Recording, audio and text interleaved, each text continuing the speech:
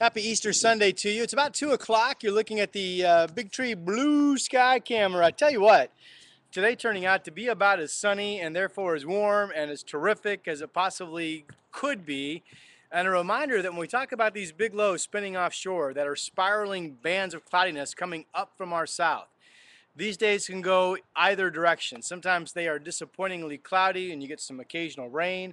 Other days the cloud bands just thin as they approach. We get the sunshine and the very nice weather. I would tell you at 1 o'clock it was 65 at PDX, so I will be very, very, very surprised if we don't reach 70 for the first time this year. The warmest we've been, by the way, is 66. This will become the warmest day of 2012, and I think we'll probably hit 70.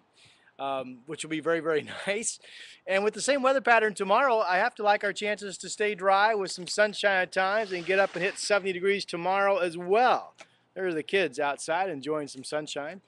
So we may, in fact, stay dry until late Tuesday. We'll see. East winds continuing to be breezy at times, especially out near the gorge. That continues, I think, tonight and tomorrow. Have a wonderful rest of your weekend. I'll be on KGW tonight at 5, and I will talk to you soon.